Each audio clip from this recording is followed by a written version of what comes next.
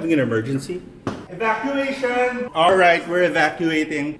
Hey guys, welcome back to Honeycomb. My name is Keo. This is Opening Act, and I want to say thank you to all those who watched our last video. A lot of people enjoyed it, and we have a lot of new subscribers, which means we're coming up on our 1,000 subscriber mark. So please do invite your friends to join, and remember, we are doing a giveaway. So do remember to leave your Instagram handle in the comments below and follow along on Instagram at Honeycomb Manila, at Keo Kosho, and at Ajamamag to be able to participate in that giveaway. And subscribe if you can. That helps us and goes a long way. Today we're going to be talking about Air Max 90s, but before we do that, I want to take maybe just 2 minutes to talk about a couple of things that came in the mail over the last few days. Up first, we have this bag that came. So it's made out of cassava, which is that a form of sweet potato? And we got this from a company called Triart. So Triart is a new company that I believe is run by a friend of Honeycomb, Nares. So shout out to Nares. Nares was actually part of our streetwear panel during Pop Expo, one of the events that we put together in Honeycomb community. So we have this pop cultural event called Pop Expo that we do with Warner Media. And on our third year, which was the most recent one, pre-pandemic, we had a panel about streetwear, and Nares was there, but he wasn't there as a streetwear proprietor yet at the time. So it's interesting to see him come in. You know, he was talking about the role of streetwear and fashion in music. So it's interesting to see him make moves into this field and see such success recently. And I wanted to open this up on camera because it's my first time to see a shirt from Triart. Oh, that's cool. Look at that. That's so interesting. My first time to see a Triart t-shirt. And this is actually not mine. This is my wife, Nika's. We both like the same design, and we decided that she could be the one to get it. On the front, it says, "Grow and evolve." Wow, look how big this print is. Wow. And then over here at the bottom, you have the name of the artist, which is Cursed Gift. I believe it's Curse/Gift. And then over here, you have this flower pattern that runs along the sleeves as well. Full print on both sleeves. It's extra small because it's my wife, Nika. She's like 5 feet tall. And yeah, is there a print on the back? No print on the back. So that is the Cursed Gift Grow and Evolve shirt from Triart. It's interesting. Triart's doing something really special where they're making all of their own everything. They're making their own blanks, and then they kind of have this Kickstarter system where artists, make kind of mock-ups, or they make designs for the shirts, and then a certain number of shirts need to be sold before they make the shirts. And then if they make more than those, or if they sell more than those in the pre-selling period, kind of like Travis Scott does, then they will just print more shirts, and then once it's done, it's done. I haven't heard if they were going to do any re-releases ever again, but yeah, it's really interesting to go look at their website and see what artists are involved, especially that they are making their own shirts, and it's not like a Gildan blank, which is what most t-shirts, streetwear brands are. And I think most impressed by the number of colors that they managed to do on this shirt, how flush the designs are. This is pretty clean, really nice and clean. And then you got the Triart tab here on the bottom hem. All right, so that is the Grow and Evolve t-shirt designed by Cursed Gift and produced by Triart. So do look up Triart, and it's good to follow them on Instagram so that you can kind of keep up to date with all the new stuff that they have coming out, because they are coming out with new artists all the time. And because of that limited run nature, you want to get in. You want to get in while they're making it. All right, up next we have a couple of things that came in from Kinto. First mug is, they're like diner mug style. I forget what this is called. I think this is called the diner mug. The second one is not the same. They sent 2 different colors. And this first one, this gray one, says, "If you move slowly, so do the clouds." Very much in theme with the concept of Kinto, which is to do all slow coffee. On this other cup, the white one, there's a drawing of a car, and then it reads around and it says slower than the car, a little faster than walking, and then there's a guy on a bike. So it's about cycling. Maybe it's the kind of thing that the Esteban street cycling guys would be interested in. All right, these look like 200 something, 250 ml cups. But if you know the capacity of the cup, then you can do a pour over right into the cup and fill it up all the way. This being a 250 ml cup, I think the ideal amount of coffee for this would be about 15 grams of coffee, and then you pour over 225 milliliters of water, and then you'll end up with about 190 in the cup, which is perfect for a 250 ml cup because that leaves space below the rim. It won't spill, and if you want to put in sugar or milk, I don't know why you'd want to do that, but if you wanted to do that, you could. Unlike this other stuff that Kinto sends us, these were actually a gift, so thank you to Kinto. The other stuff we, generally speaking, we send back as review units. All right. So let's get into the meat of the discussion. I wanted to talk to you guys a bit about Air Max 90s.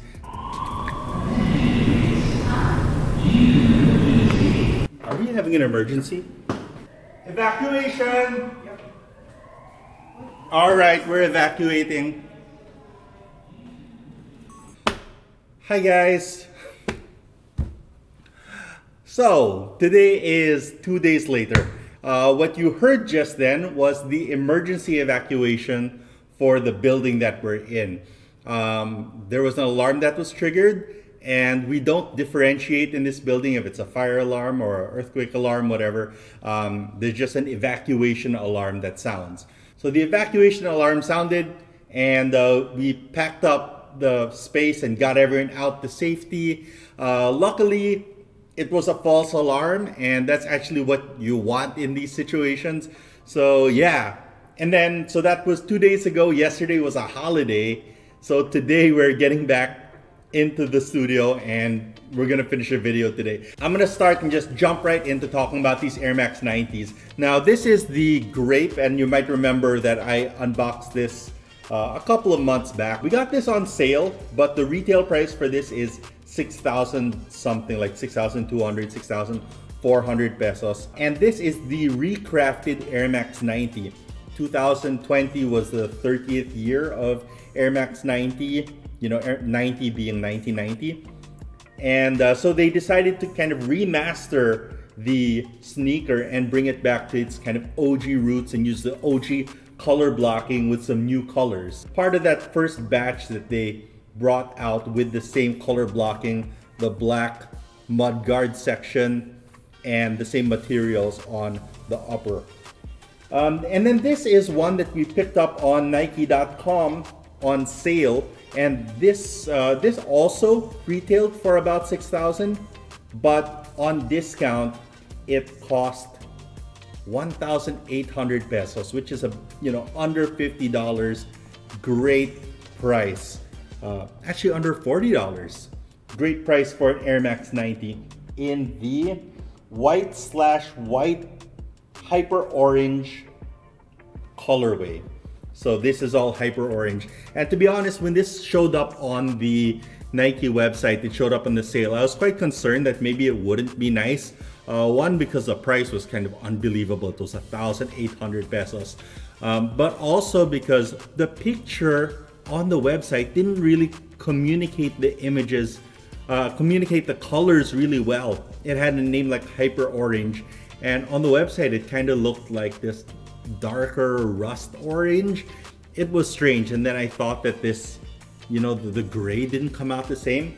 And when they showed up in the mail, the colors just came out so nice and so clean, and really, really 90s, honestly, like in terms of the styling, almost as much as the purple was. Now, what I want to do now is talk about the ways that this sneaker and that sneaker are the same, because we got them at such different prices. The materials on the tongue, it's got this nice nylon, which is a very retro touch, and it's exactly the same here on the Grape colorway. I was concerned sometimes meshes are different. There's some that are tighter, some that are looser, and I thought that the Grape had a really perfect mesh. Look at that, nice, tight, clean mesh. And then over here, the Hyper Orange actually has exactly the same tight mesh. Classic. Shape-wise, they are identical. On the inside, the insole is also identical. They both have this insole with the Easter egg, which is the Air Max 1 outsole embossed onto the insole of the sneaker. And then here's where they start to be different. First, when they arrive in the mail, they are different.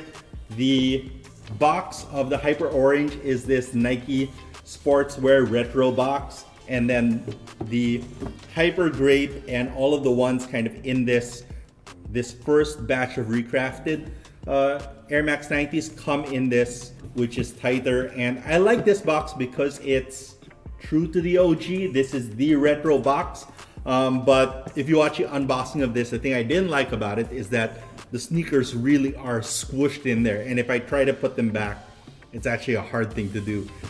So I do like the bigger box. I just like the style of the old box. Now, materials start to change at this point. Where they start to really get different is when you get to this section here, which is the upper paneling, where on the kind of on the first batch of retros, true to the OG, they use a synthetic suede. And then over here on the Hyper Orange, it's using a synthetic leather. Now, all of the materials on these Air Max 90s are synthetic. And we do get some premium Air Max 90s where they use real leathers, or they use, you know, more premium leathers. But if you're talking about a true to the OG retro, it's gonna be synthetic, and you want it to be synthetic because that is kind of the 90s look. But if you look at how the panels are cut and the things that they had done to recraft and remaster these sneakers, they are identical. The swoosh on the Hyper Orange is in that synthetic felt.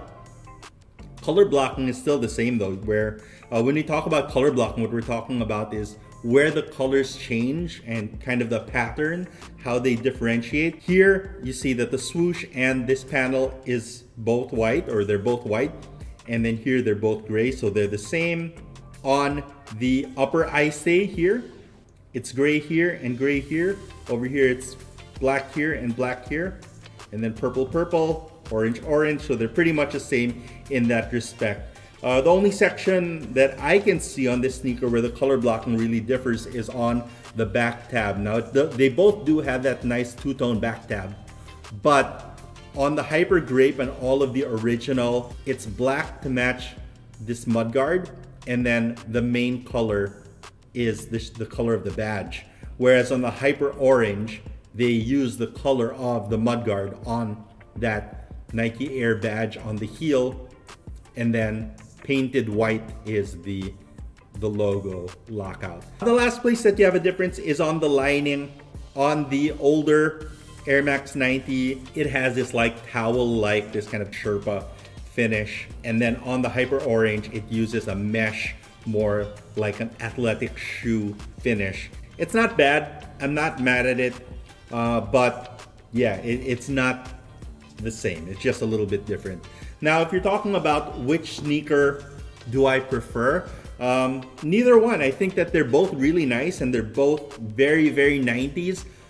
I think that this color blocking is a lot more like European, Asian 90s, whereas this is kind of very much a US kind of styling. If it's a question of, are you getting a inferior shoe if you're paying less for an Air Max 90, or why is it on sale? I think that it was only on sale because of the photo, really. Like, there were tons of sizes in this colorway, in this Hyper Orange colorway, and I think it was just because the photo didn't communicate just how 90s it was, just how retro it was, and I'm really digging it. Oh, another feature that's different is that on the originals you have these white lace tips, whereas on the Hyper Orange you get this nice orange lace tip.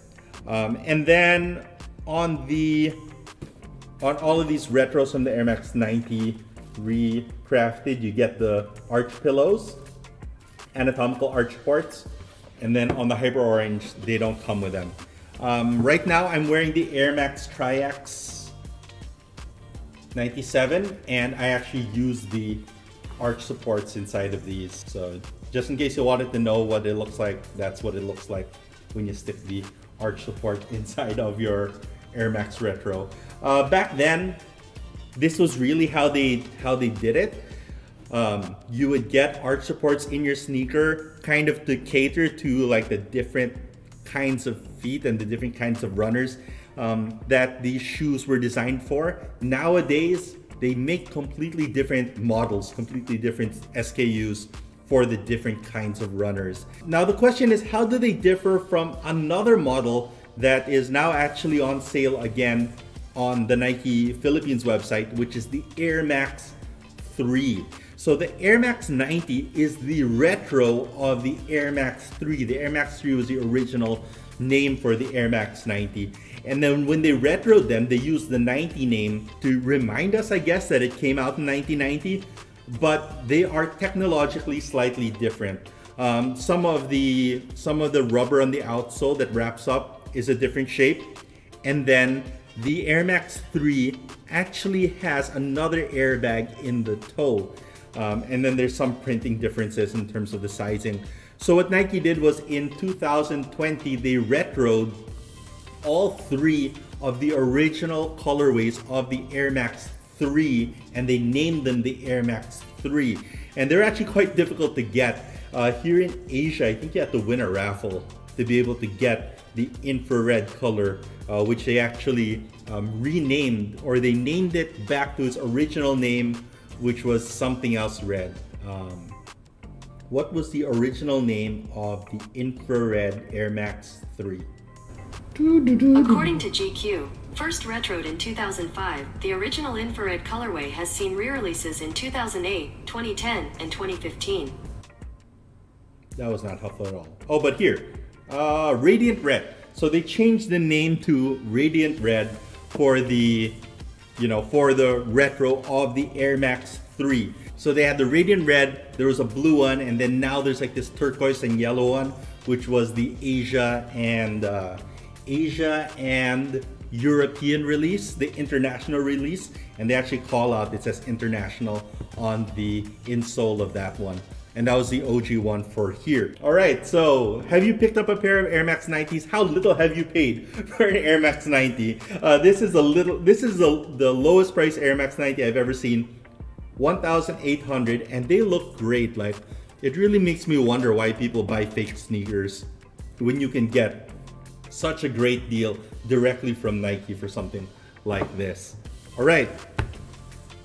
Let me know your Air Max 90 stories. I'd love to hear them. Follow along on Instagram. My name is @KOKosha on Instagram. Follow @Honeycomb Manila on Instagram. That's our studio here in Double Dragon Plaza where we run this co-working space. And follow Ajimamag on Instagram as well. Alright, if you have not yet subscribed to the channel, you've gotten this far in the video, you might as well subscribe. The button is here to subscribe. The original Air Max 90 video will be up here. Plot Air Jordan 14, we'll put that here. And then maybe another one over here about coffee. Alright, wish you guys good luck, wish you guys good health. Peace.